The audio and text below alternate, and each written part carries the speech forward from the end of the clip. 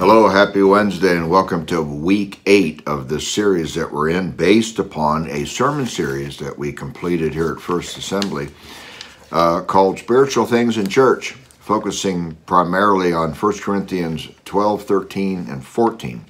And today I'd like to talk about the difference between a particular and a general command in Scripture, because we find both of these in this whole study, and specifically as we'll look today in chapter 14 pardon me, of 1 Corinthians. Some verses stand alone without the need for context, and some don't. Let's be honest, you can twist Scripture to make it say almost anything you desire, and that's why those on, for example, social media who seek to discredit the church or even one particular faction of the church often try to use the Word of God as ammo against people who they don't like, because they know the people they don't like value and trust the Word of God. Can I encourage you today? Don't fall for it. It's contrived, it's disingenuous, and it does not require your response. As a matter of fact, you're better off not to respond. Well, 1 Corinthians 14, Paul gives some particular instruction and some general instruction about what orderly worship should look like. Having been around church ministry for 40 years, I can tell you that some churchgoers are more concerned about the order of worship than order in worship. You find out who those people are when you try to change something about the way they do church. There's more fights over that than over doctrine. I believe that is because there are some that are more aware of traditions than they are the Word of God. That's another episode for another day. Back to 1 Corinthians 14. The church in Corinth was caught up in tongues to the point that other valuable gifts and the people whom God wished to use in them were minimized.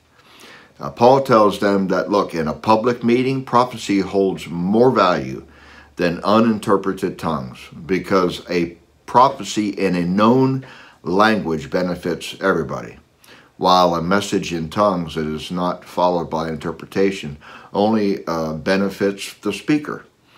So in his summation about orderly worship, Paul begins in 1 Corinthians 14, verse 26 by saying this: "What then, brothers?